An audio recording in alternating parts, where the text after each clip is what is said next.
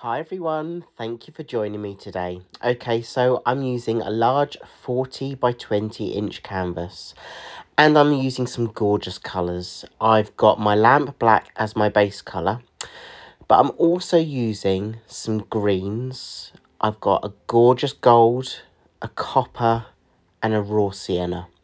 And I'm going to use this colour palette to do one of my swipes. But I'm not just going to use one embroidery ring, I'm going to use two. And I've also taken some advice from some of my subscribers. They've said to me, why don't I leave one of the rings in place whilst I swipe so the circle is a lot neater.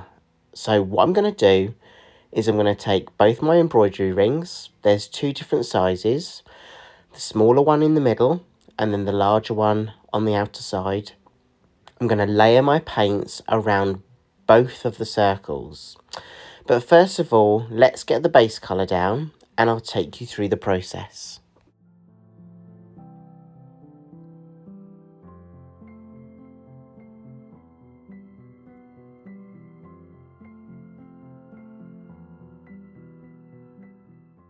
Okay, so the base coat is down.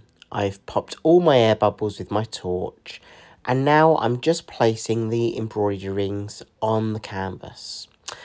And then what I'll do is I'll take some of my colours and I will layer them around the embroidery ring. So what I'm thinking is I'm going to go for the gold and the bronze on the inner circle. And then on the outer circle, I'll use my greens and raw sienna. I'll take them off and swipe, but I'm going to leave the middle one in place. So I'm going to keep that one where it is whilst I do all my swiping, because people have suggested that I leave it there so the circle itself is a lot neater when I remove the ring after swiping. So I'm going to start with my gold in the centre and I'm just going to layer the colour all the way around the embroidery hoop. And what I'm going to do is I'm going to take each colour in turn and do exactly the same.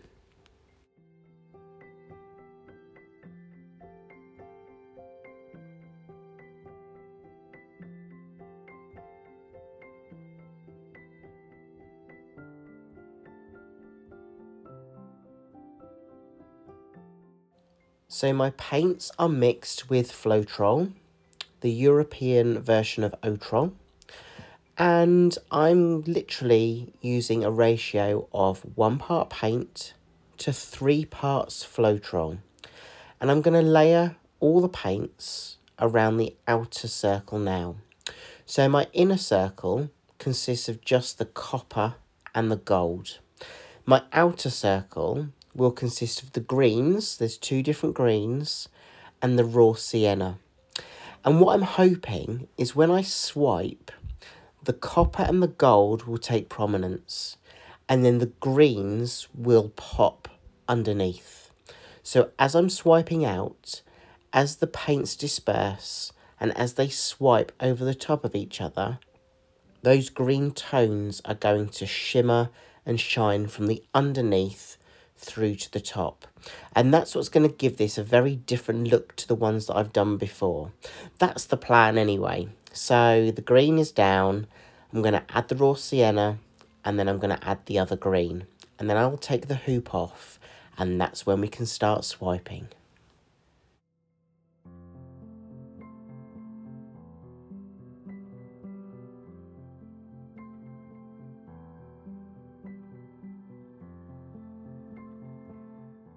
I'm a really big fan of green and all the different tones of green that you can get. So let's remove the outer hoop first. And as I said, I'm going to leave the hoop in the middle in place whilst I swipe. And the idea is to swipe the copper and the gold over the greens. And what I'm doing is I'm just taking my paper towel, and it's quite wide at this stage. I'm going to do a few swipes with the wide part of the paper towel, and then I will reduce the width of the paper towel. This is actually toilet paper, because that allows the paper to basically lay on top of the paint and swipe out, and it drags it with it, but doesn't soak up too much so you lose the paint. So it's actually a great texture and consistency for this kind of technique. So what I'll do is I will take my toilet paper or my paper towel and swipe around the circle. And then as I look at the different elements, so as I look at the different sizes and to create a depth and a 3D look, I'm going to reduce the width of the paper towel and swipe around the circle. I don't really want to leave too much green on the surface. The idea is to really swipe those middle colours over the outer colours because they will really pop and shine through the top swipe, if that makes sense. So what I'll do is I have sped up this video just so you can see the process that I go through and the techniques I use to create this kind of swipe. And what I would say is as you reduce the width of your paper towel, keep it dry, just kind of tap it in the middle to let it kind of touch the surface of the paint and allow it to glide across the surface. Don't be too heavy-handed. Don't feel like you have to really drag it across your piece. Just allow it to lay on top and glide as you move it with your hand.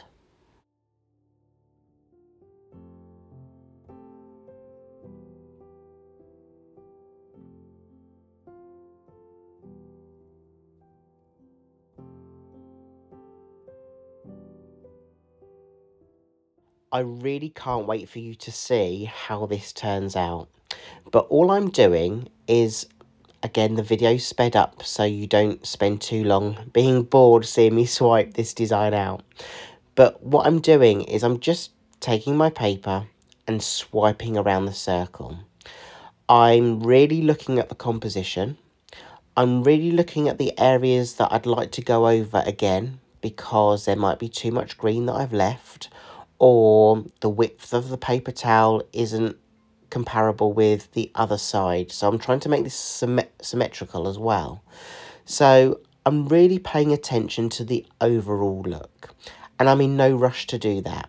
And I would really advise you just to take your time when you're creating and you're in the zone of being creative. Just allow yourself that time to connect with the paint, connect with the design that you're trying to create.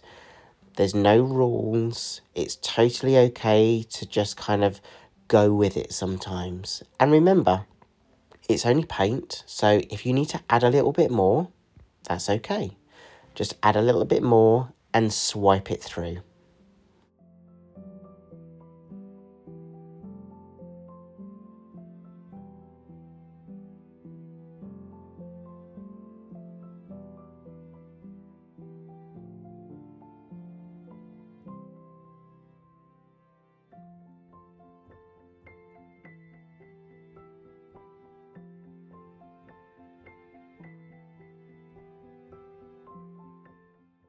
Okay, so I'm happy with this. I feel like I've swiped enough, and I'm going to take the middle circle and I'm going to twist it. I'm going to twist it whilst it's still connected to the canvas and the paint, and then I will lift it off slowly.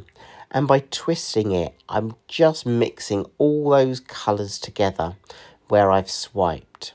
And as I lift the circle off, I don't want to do this in any rush because I want to do a clean break. And I think this deserves a happy dance. Do you think this deserves a happy dance? I'll do a little bit anyway. But let me take you in for a closer look of the wet version.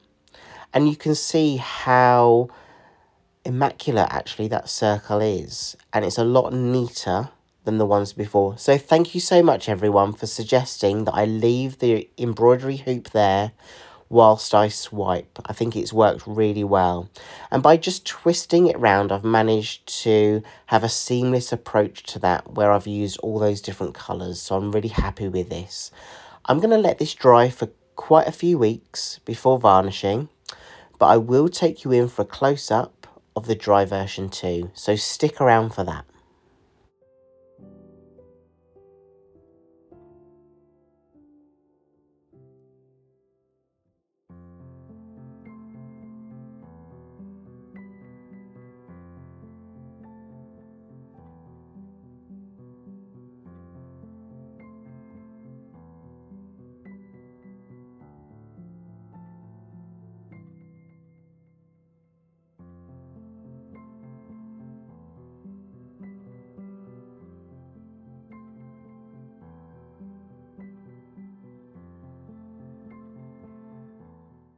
I know, I'm obsessed with showing you the wet version, but I just want to show you some of the details within this piece by swiping that gold and that copper over the top of the green. You can see how that green is layered underneath those colours and it just pops through.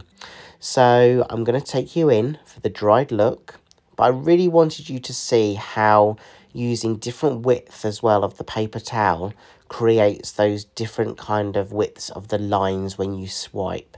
And that's really important when I'm doing these kind of pieces, because that's what helps create the depth, the movement and the 3D effect.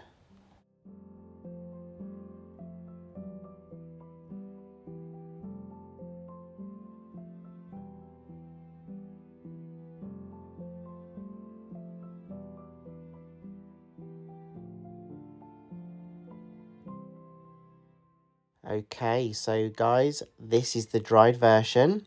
It's not yet varnished. I'm probably going to let it cure for about another week before I varnish it. I will apply a high gloss varnish by Winsor & Newton, a spray varnish to this piece. We're starting to get some nicer weather here now in the UK, so I'm going to go outside and do a lot of my varnishing. It's actually the part that I don't like as much, so I've got quite a few pieces to varnish. But yeah, let me leave you with some of the details. You can just see how that green pops through. And I love working with green. It's one of my favourite colours. But I'd be really interested to know, what colour do you think I should try next? And drop those in the comments below. And hopefully I'll pick the colour that you've suggested. I think it gives a really great hint and contrast to the other colours that I've used within this colour palette. Anyway, I just want to say a big thank you for all of your support. I hope you have a great week ahead. Thank you so much for joining me, and I hope to see you again in the next video. Until then, take care of yourselves, be kind, and I hope to see you again soon. Bye everyone.